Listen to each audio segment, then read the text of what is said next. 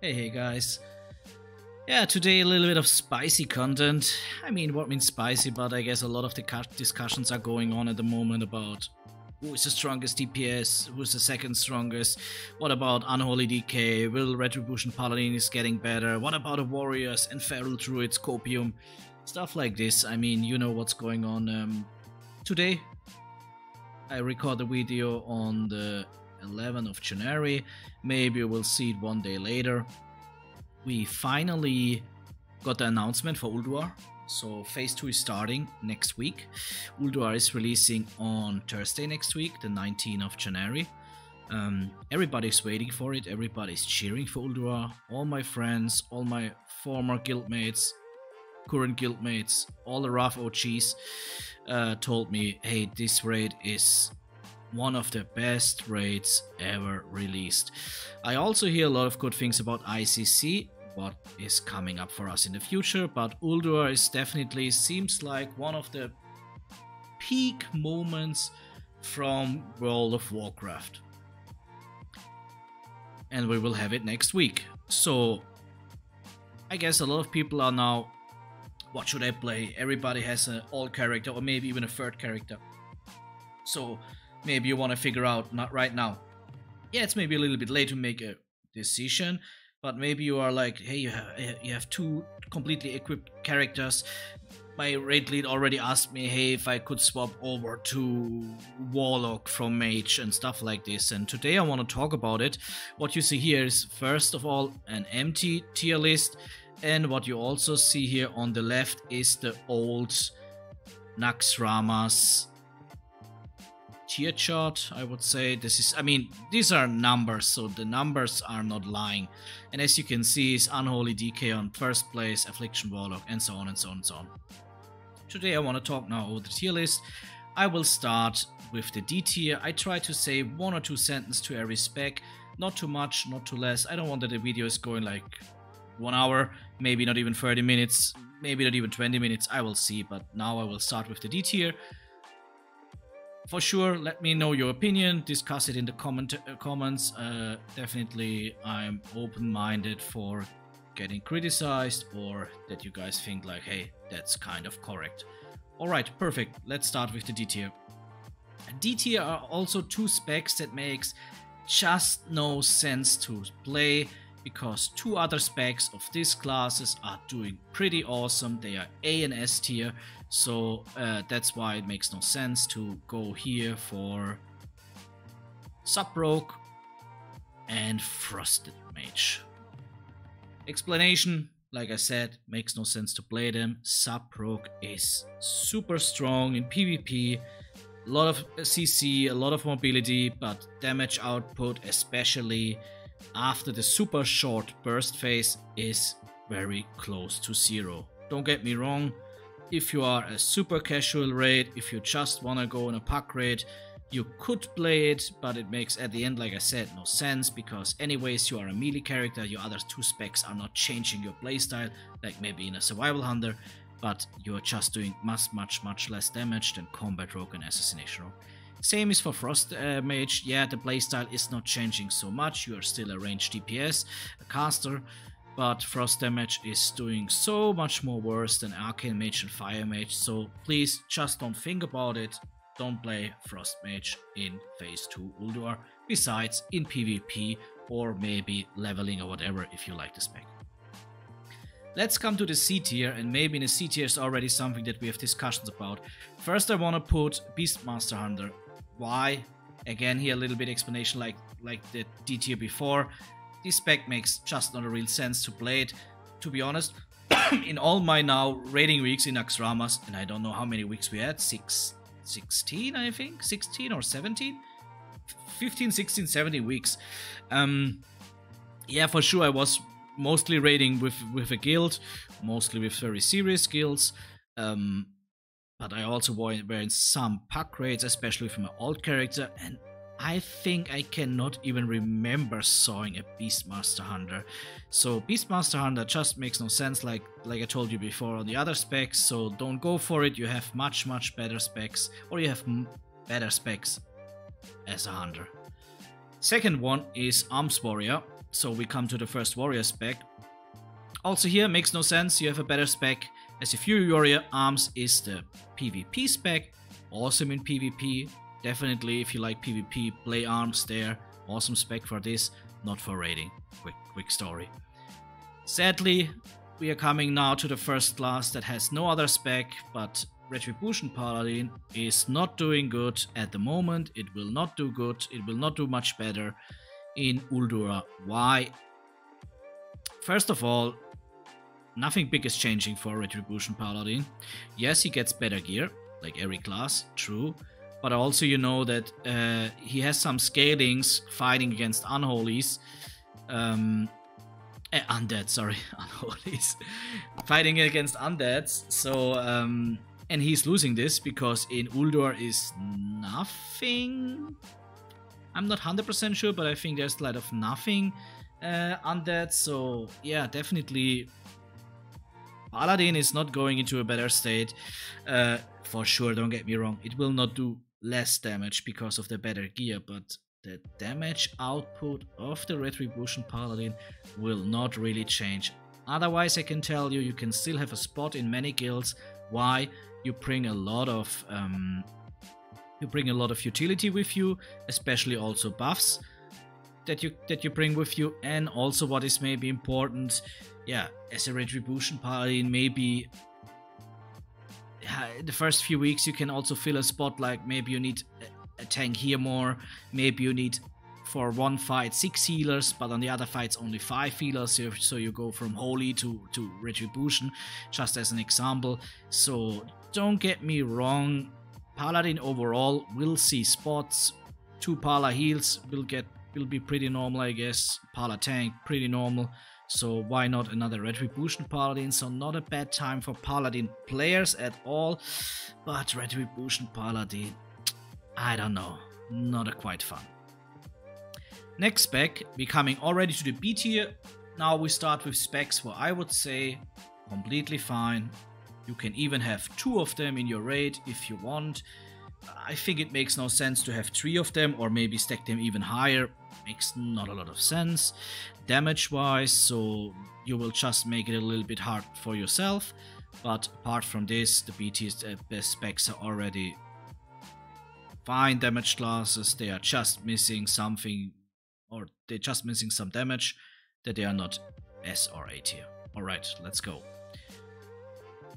Destruction Warlock, also here's my explanation, makes no sense to play it if you have other 2 specs doing much more damage. Also the playstyle is not changing a lot, so stay away from Destruction Warlock. As you can see, he's here at the moment. I think you can rank this also as B tier here, maybe high B tier. I don't care where you want to put it here in the B tier. So in between the lines, I don't make exact ranking because also that's super high. But Destruction Warlock, if you're not an all-time Destruction Warlock player, then just go for Affliction or Demonology, without doing much more damage. Alright, we come to Fury Warrior. Fury Warrior is definitely doing better in ULDUAR than in Naxxramas. In Naxxramas they were tied to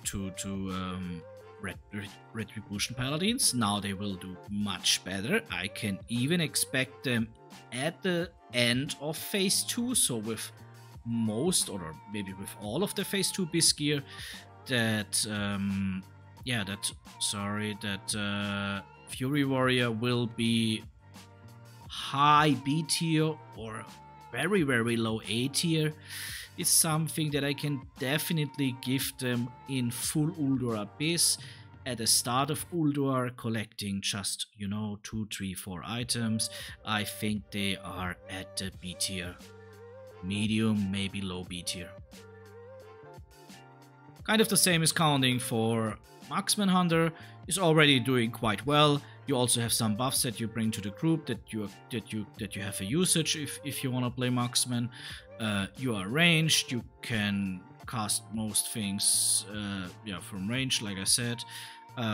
Overall, a good spec. Definitely bringing 1 Marksman Hunter is not bad. Bringing 2 why not? B tier specs are definitely able to have 2 in the raid, especially if you have 2 very good players on that spec. Next one is Shadow Priest. Shadow Priest also overall a very fine DPS class. They bring important buffs to the raid group, like for example the hit. Is it for caster only? I'm not sure, sorry about that. I know the class is very bad and I'm not structuring a raid, but you know, some classes bring some special buffs, so definitely we can look it here up, sorry. Let me see, Shadow Priest, Vampiric Touch. No, that's not.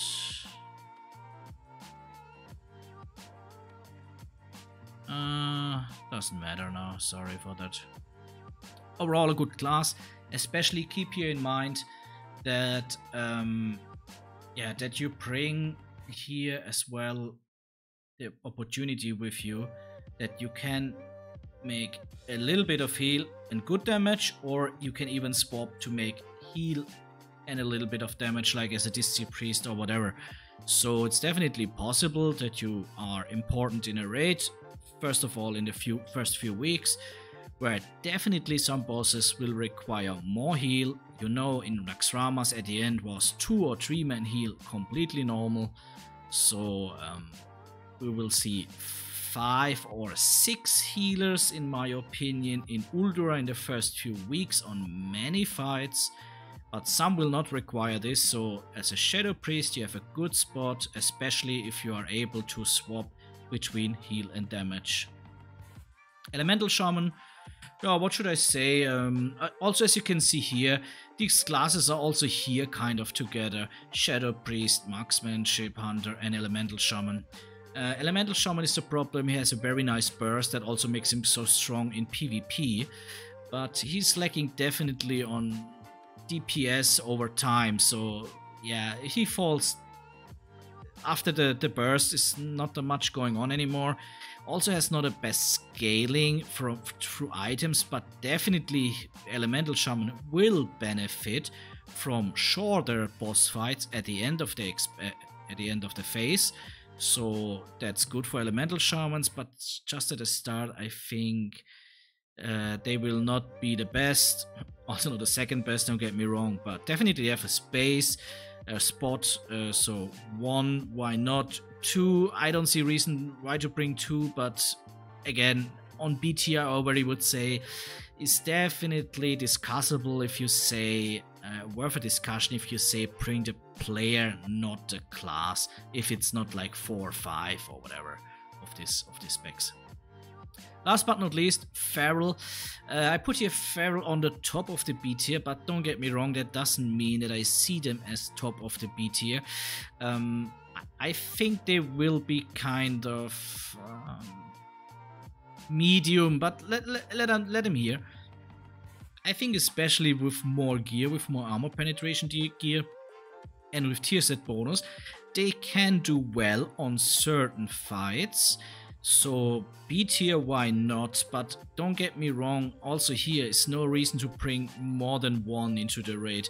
1 is especially good because of the ability to tank and make DPS on some fights, and maybe even if your druid player is very good, maybe in progress. I will talk about progress in ULDUAR, especially with the hard modes.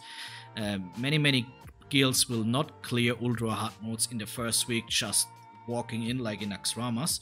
So Feral Druid will definitely be helpful classes, especially if you can switch around the specs of Druid.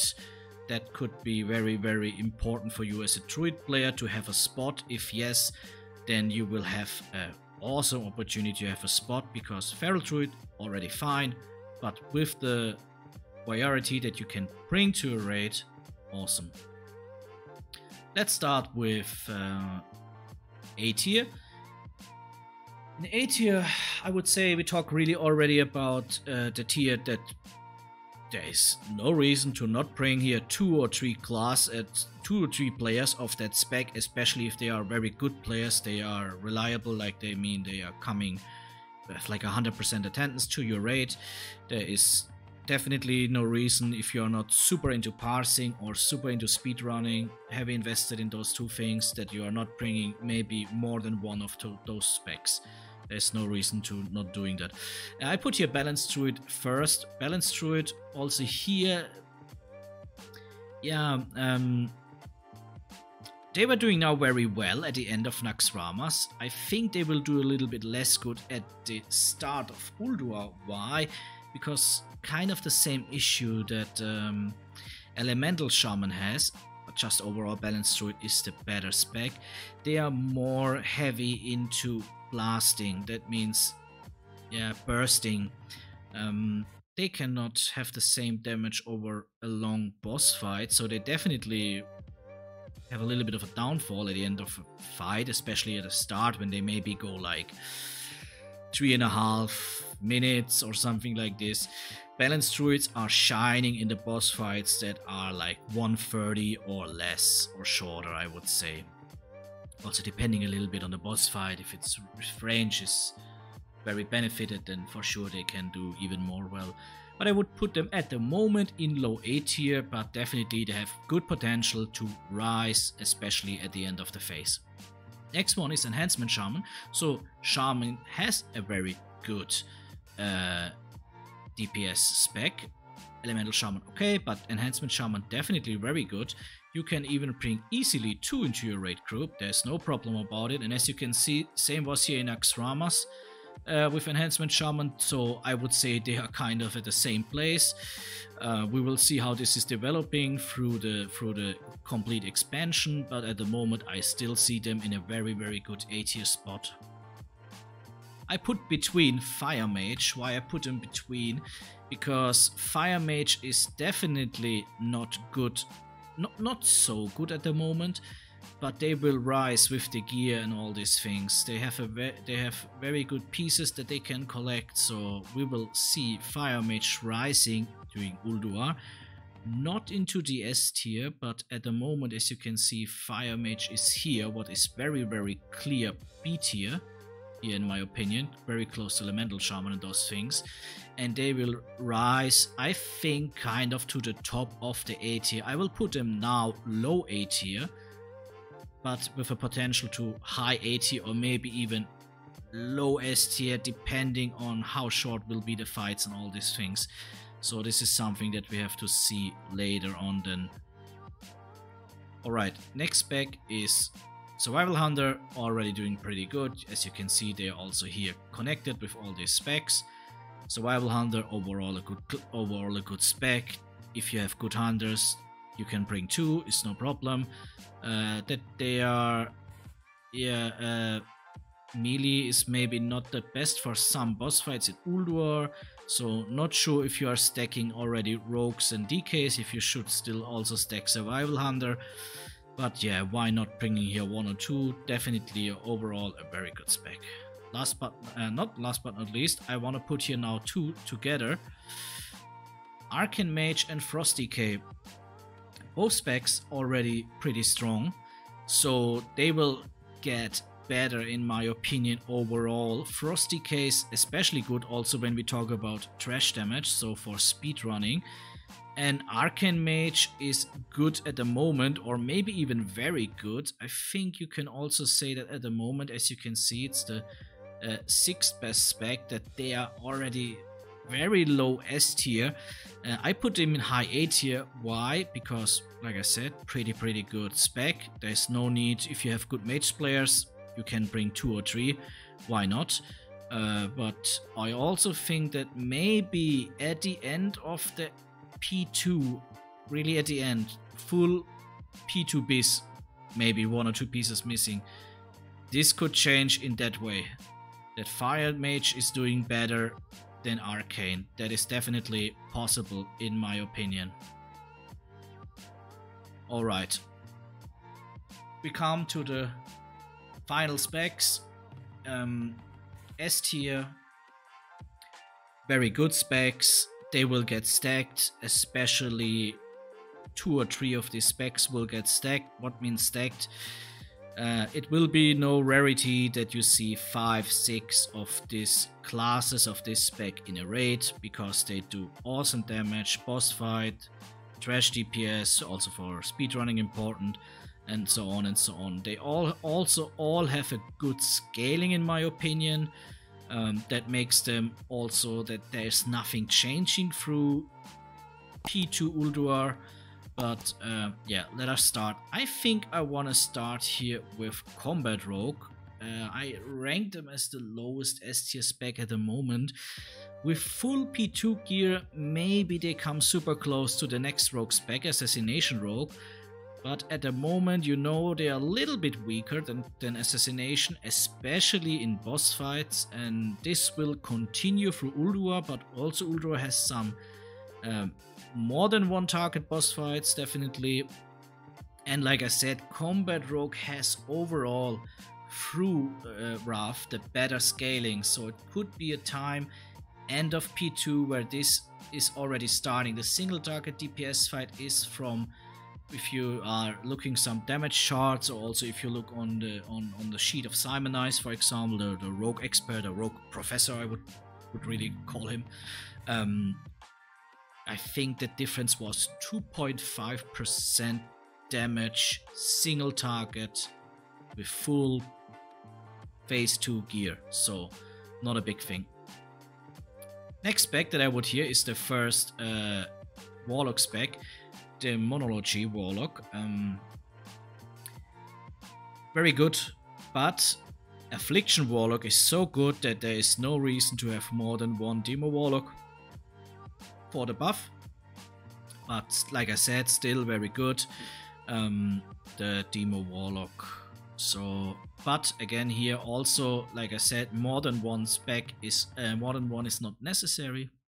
If you have somebody that says, hey, I only play this spec, favorite of all time, I don't want to play anything else, let him. It is a very, very good spec, but Affliction Warlock is just doing better here. Now we come to the top 3.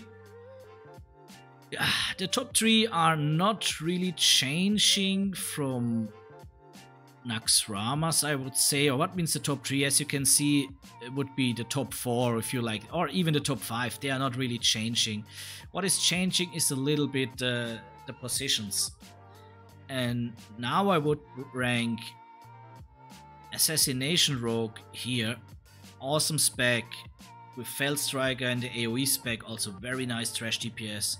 You have tricks, you have also good things like evasion, shadow of cloak, so you can live through some things that other people would die on. Overall, a very well-rounded spec and class. Awesome, like I said, single target damage. Also okay, like I said, AoE target damage. And I'm not talking about if it's 50 targets, okay, then it's godlike.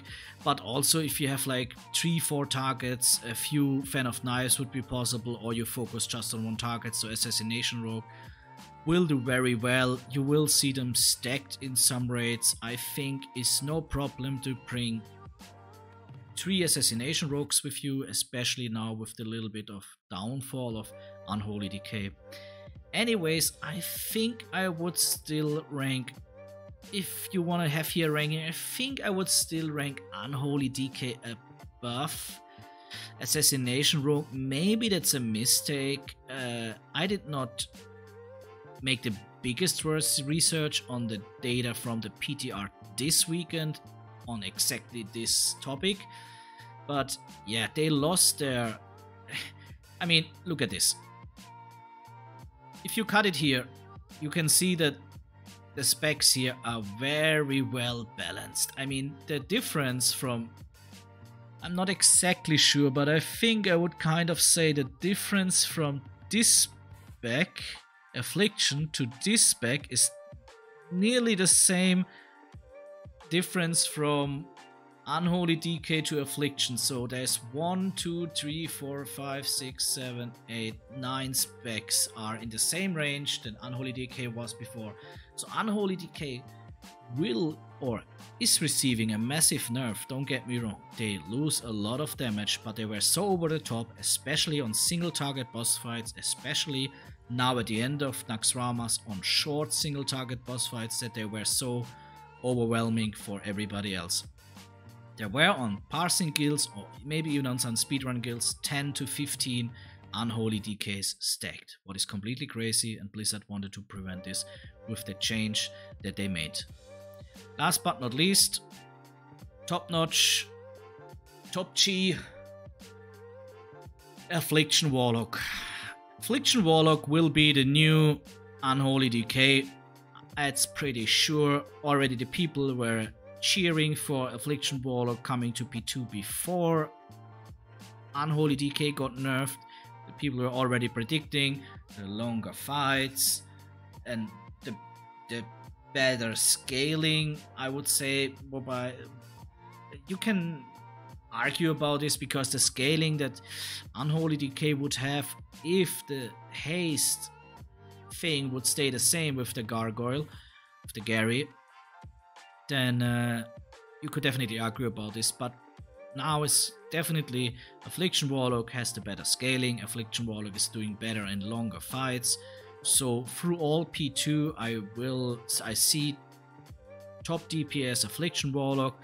Please, what we will not see, and that's the very good thing, we will not see raid groups. I mean, I hope I don't not jinx it now, but I think we will not see raid groups with 15 Affliction Warlocks. We will not see this. This is my opinion. We will see what's going on later on in speedrun and passing runs. But at the moment, I think they made here a very nice balance, because we are done here with the tier list. So I just want to give you a super quick overall look up. We have a very big S and A tier. I mean, if you count that specs together, we have here 11 specs, 11 DPS specs. Besides, I mean, Feral Druid, they have the benefit to be able also to tank or even swap the spec completely to heal on some boss fights or to make Balance Druid on some boss fights. But also here is a Druid spec, so I think besides Warrior, that they have no spec here, Shadow Priest, but they have also the opportunity to go for heal on some fights. And Retribution Paladin, or Paladin, we have every class has a spec in S and A tier. That is good. That is very good. That's what we all want to see, to be honest. Yes, some guilds, top parser, top speedrunner, they will stack some certain specs of certain classes, but apart from this, S and A tier very well rounded, B tier just a little bit behind the A tier specs, and only the C and D tier are specs where I would say no need to bring them. But then here again, Retribution Paladin has his upsides, it benefits. He brings buffs, or he can swap to tank or to heal if it's necessary. That's it, guys, for today. I hope you got some infos about everything. As you can see here also on the left with the comparison to Naxxramas, nothing big is changing, but I think the game will overall be more balanced because DK gets back to a point that is around here, and some classes will go a little bit more into this direction. So overall, very nice tier in front of us. I'm super happy and excited about it. I hope you guys as well. I would appreciate if you like, subscribe or comment. See you guys. Bye bye.